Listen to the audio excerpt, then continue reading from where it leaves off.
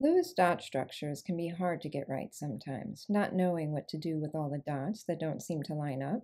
Are they bonding electrons or are they lone pairs? Well, I'm going to show you a foolproof way to draw Lewis dot structures. But first, a few basics that you have to know.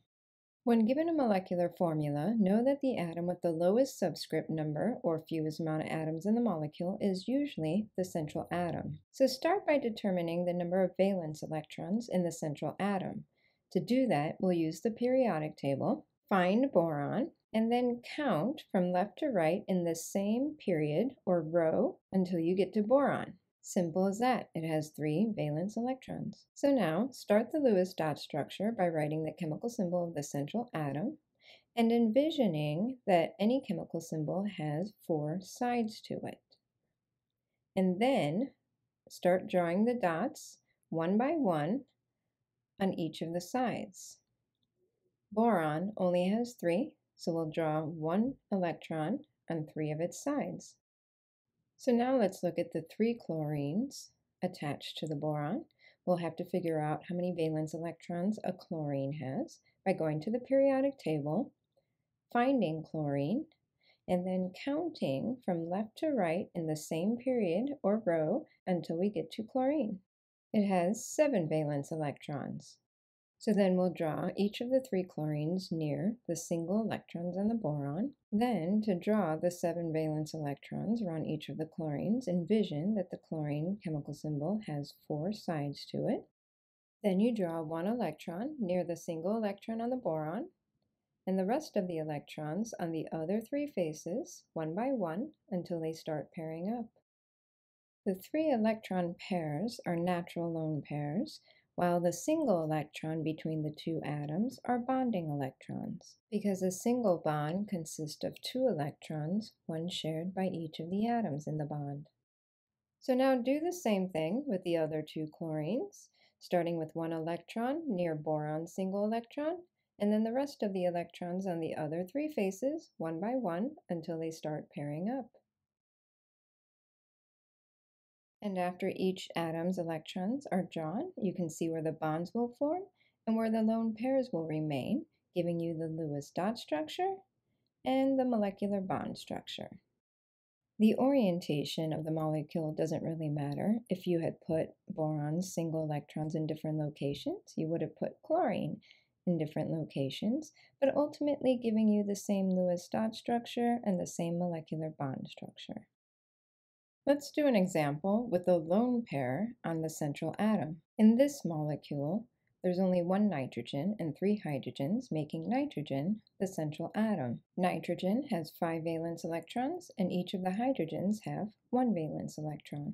So just like before, start by drawing the central atom, and then drawing the electrons one by one on each of the 4 sides of the chemical symbol until they pair up. Then draw the 3 hydrogens near the single electrons on the nitrogen, and each of their 1 valence electron near nitrogen's single electrons.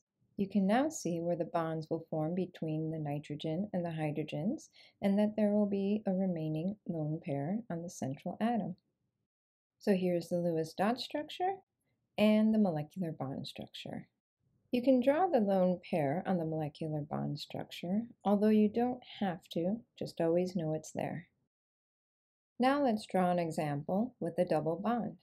In this molecule, we have 1 carbon with 4 valence electrons, 2 hydrogens, each with 1 valence electron, and 1 oxygen with 6 valence electrons. Do notice that there's only 1 carbon and only 1 oxygen, which may make it confusing to determine which one is the central atom. Well, a little hint, if carbon's in your molecule, bank on carbon being your central atom. So start with carbon and draw each of its 4 valence electrons on each of its 4 sides, and then draw the hydrogens on 2 of the sides and the oxygen on a 3rd side. Then draw hydrogen's 1 electron near the single electrons in the carbon, and draw oxygen's 6 valence electrons, just like we did before, starting with 1 near carbon's single electron, and then the rest on the other 3 faces one by one until they start pairing up. Now that we've drawn all our electrons, notice that carbon and oxygen still each have a single electron hanging out there. And we can't leave single electrons just hanging out. They have to be used for bonding, which means move them between the carbon and oxygen to form a double bond. And do notice that the natural lone pairs on the oxygen remain.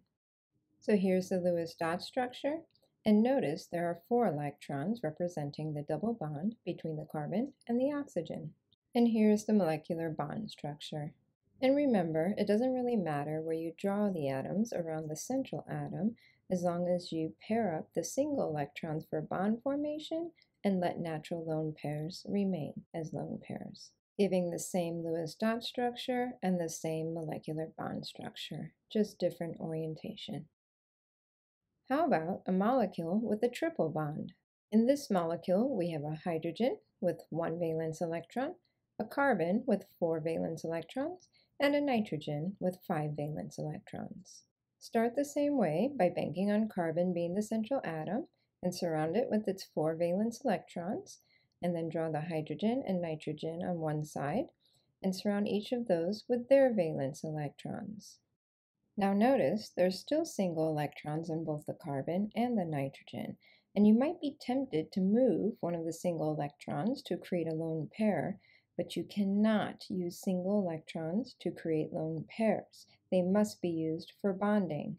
So take the single electron from the carbon and the single electron from the nitrogen and move it between them to form a bond, and then take the other single electron and move it between them for another bond. This creates a triple bond, while nitrogen maintains its lone pair. So here's the Lewis dot structure, and notice there's 6 electrons between the carbon and nitrogen, forming the 3 bonds of the triple bond. And here's the molecular bond structure without the lone pair on the nitrogen. However, just know it's there. Now let's draw a Lewis dot structure for a molecule with more than one central atom. In this molecule, we have 2 carbons, each with 4 valence electrons, and 6 hydrogens, each with 1 valence electron. There are 2 carbons, each with a subscript of 1, so there's going to be 2 central atoms. So start by drawing both central atoms, and surround each of the carbons with their 4 valence electrons.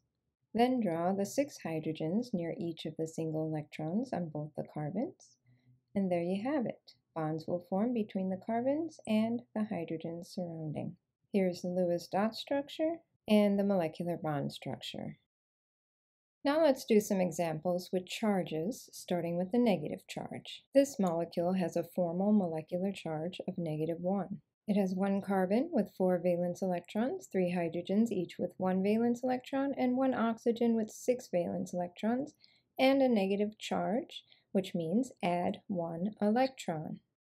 Start it the same way that we've started all the previous examples, with carbon as the central atom surrounded by the other atoms.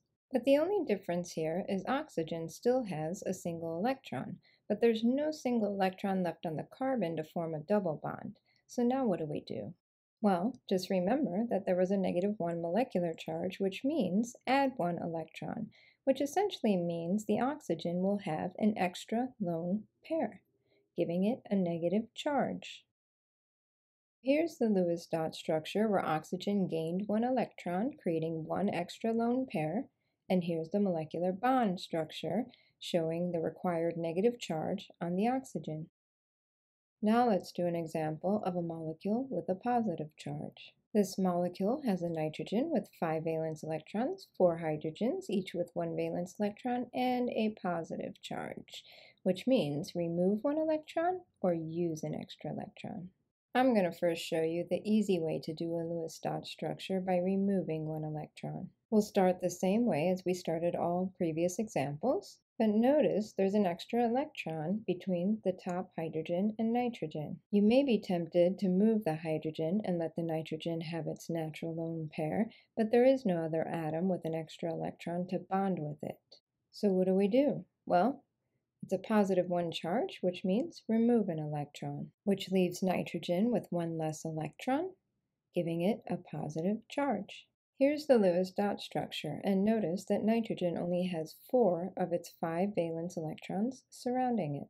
Now I'll show you what actually happened. Everything else was the same, except one hydrogen must have come in without its electron, meaning having a positive charge. The nitrogen donates both of its lone pair electrons to form a bond with the positively charged hydrogen.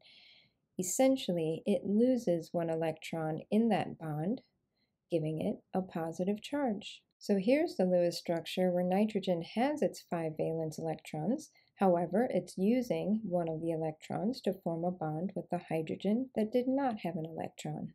Either way, it looks the same as the previous Lewis dot structure. And here's the molecular bond structure with the required positive charge on the nitrogen. Simple as that. I hope this video makes drawing Lewis dot structures easier and foolproof. Thank you for watching.